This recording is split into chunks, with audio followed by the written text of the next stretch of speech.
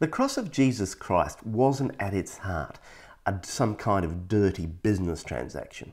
That's what Caiaphas proposed when he said about Jesus, it's better that one man die than the whole nation perish. He had in mind what he was used to. He was a businessman, you know, and he was used to the pagan notions of sacrifice, which at their heart are some sort of grubby business deal. And he was saying, we will offer Jesus Christ to God in effect, you know, as a sacrifice, and then God will spare the rest of us. That's wrong at so many levels. And now, here's why the cross of Jesus was not some kind of grubby, you know, business deal. In a business transaction, you need two parties, don't you? You need someone who buys something by offering something to the vendor, the person who has what you want, and then that second party to this deal then gives you what you want. That was Caiaphas' idea, and too often we have the same idea about the cross, and it muddies our thinking. And so I want to, help you get rid of that kind of thinking, because the cross wasn't like that at all. You know, I've got to admit, it's true that the New Testament and throughout the Scripture you find all sorts of metaphors of Calvary, and sometimes you can see aspects of this in those metaphors.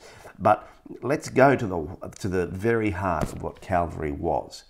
The people who see it as some kind of business transaction see it as Jesus saying to the Father, well, Father, you know, you're full of wrath, you know, have this idea of the wrathful, vengeful Father, and you're angry because these people have sinned, and so, the thing that makes you less angry is if you see me suffer, so I'm going to suffer and die for these people, and in return, you know, will you please forgive them? And when the Father sees that Jesus has suffered enough, you know, he's finally satisfied, if you like, then he forgives all those who are willing to be saved. That's wrong at many levels. And the reason is because there aren't two parties to the transaction. It's not a transaction because there aren't two parties. Salvation is not a deal between the Father and the Son. And here's why. Because God was in Christ reconciling the world to himself. When Jesus suffered, the Father suffered. You know, when Jesus said, forgive them, for they know not what they do, that was the prayer of the Father as well. The Father's heart for the salvation of the world was Jesus' Son as well. So what was the cross? The cross was a great rescue where the law of the universe says that we are all sinners and we have sinned and we must die.